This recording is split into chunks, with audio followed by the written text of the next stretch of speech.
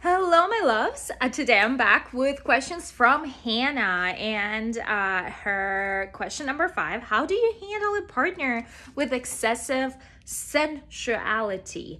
I'm gonna say she meant to say sexuality, and I'm under the impression she meant to say a guy who just wants to have sex a lot.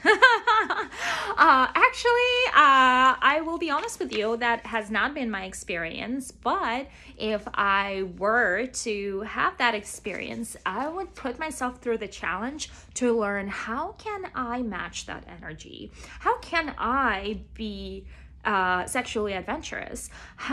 What would make me turn on as often as it does for him?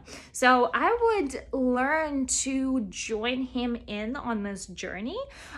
So we are matching, we are aligning in our views and our lifestyle. So I would actually learn, how can I be just as sexually active and sexually adventurous as he is? Because why not? It's fun and nothing's bad's gonna happen. I understand sometimes we're tired, but hello, like that, why not use that as a way to reset yourself into higher vibes and enjoying life more often?